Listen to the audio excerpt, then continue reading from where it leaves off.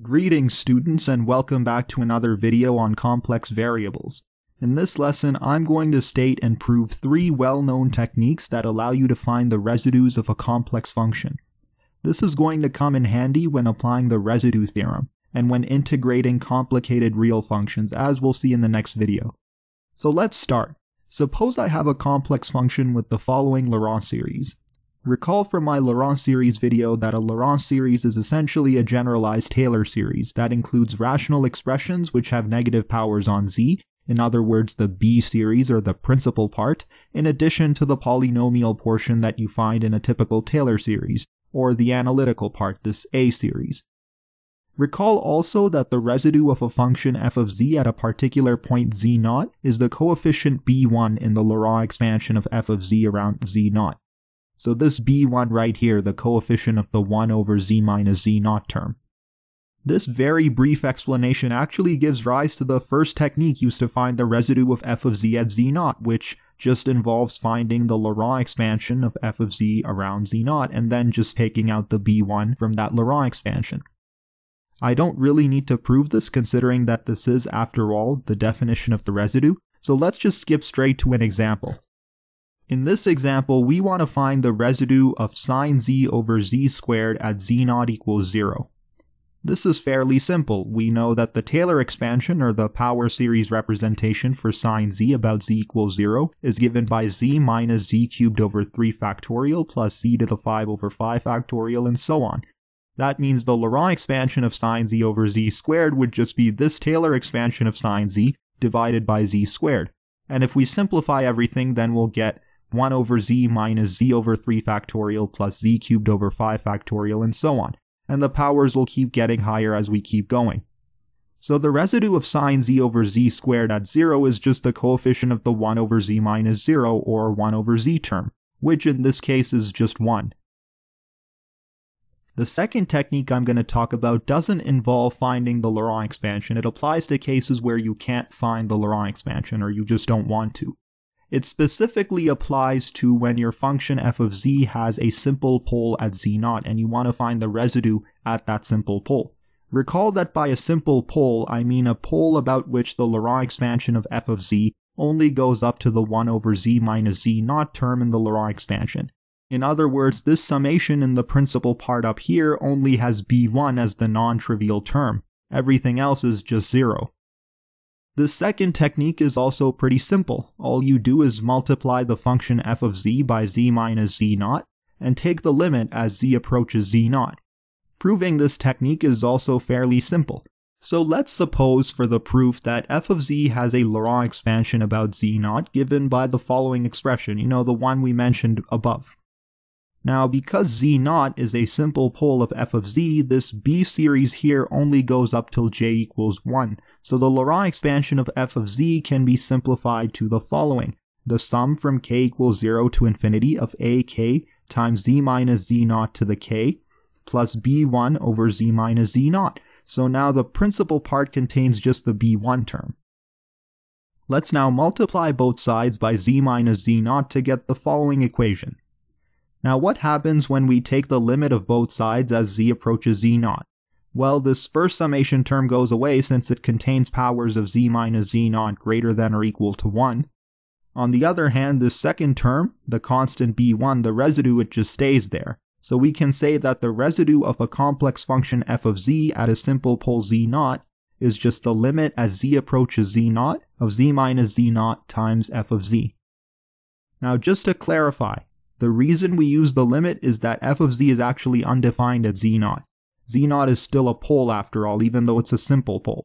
And if you multiply f of z by z minus z0 and evaluate the whole result at z0, you would just end up with a 0 over 0, which is undetermined. So that's why we've used the limit, so you technically don't get 0 over 0, and everything turns out okay.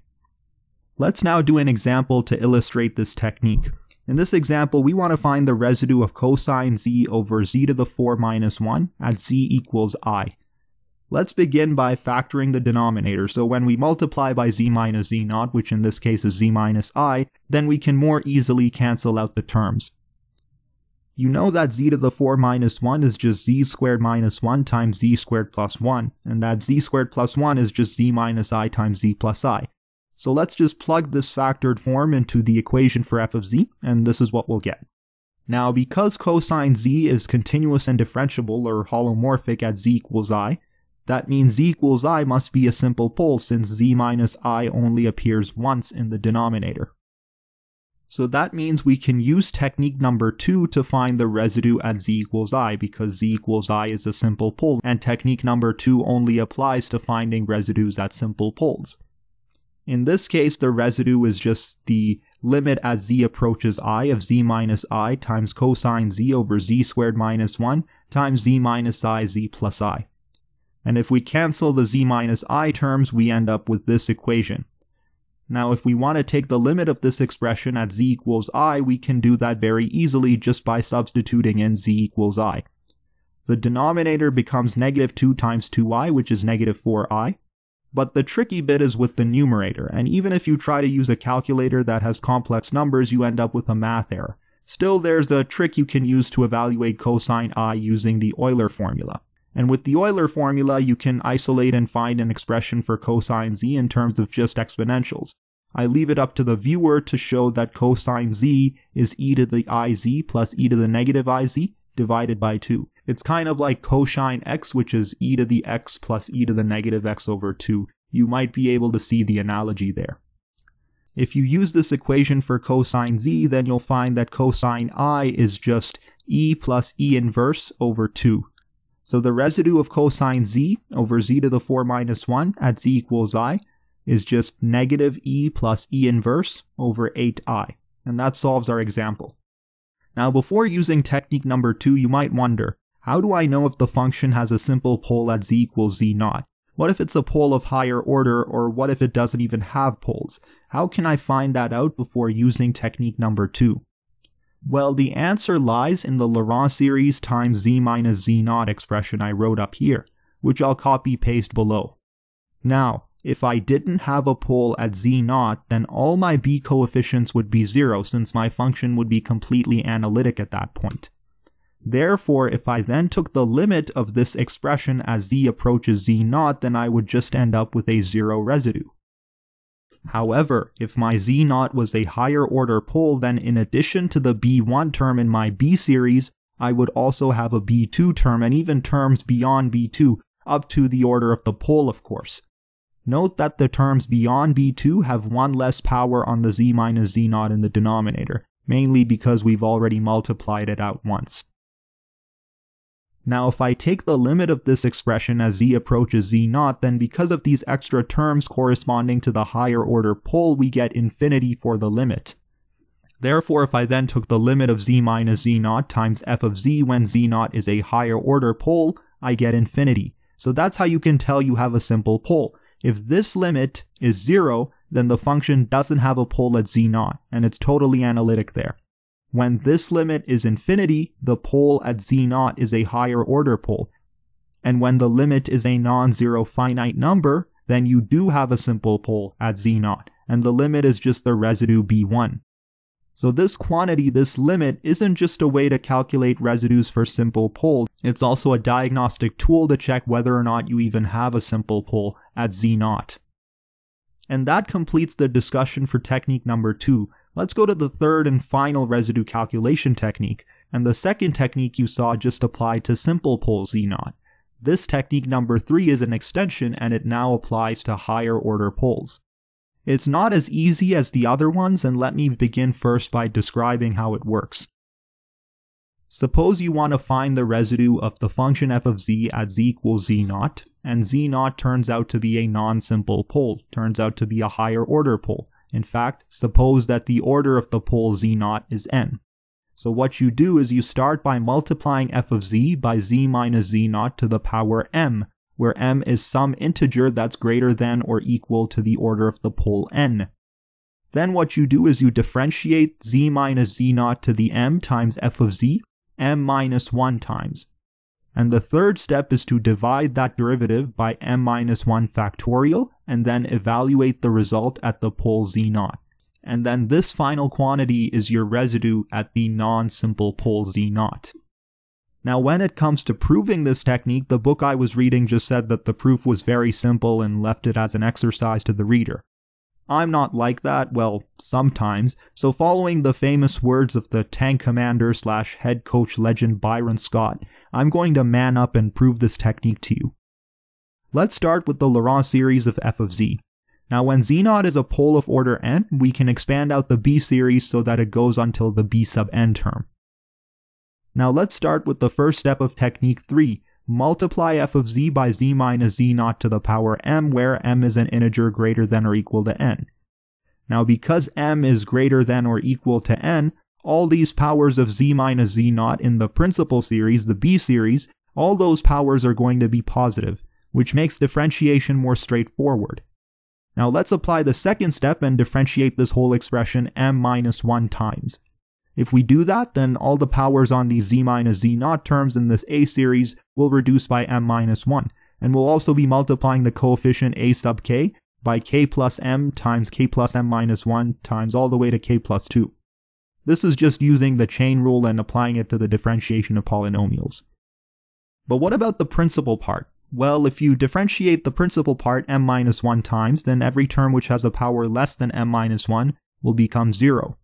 That's because if you differentiate a polynomial, the degrees or powers on that polynomial are going to keep decreasing with every differentiation until you get a constant term, and when you differentiate that constant term, you get 0. Therefore, all the terms in the b series except for b1 become 0. The b1 term, on the other hand, is going to have its power reduced by the number of times we differentiate, so m minus 1. In addition, because the power comes down as a coefficient every time we differentiate, we'll also have m minus 1 factorial multiplying b1. And now it's time for the final step of the technique, where we evaluate the derivative at z equals z0 and divide by m minus 1 factorial. If we evaluate the derivative at z equals z0, every term in this a series is going to be 0, leaving only the b1 term. And dividing that by m minus 1 factorial will just give us the residue b1 at z equals z0.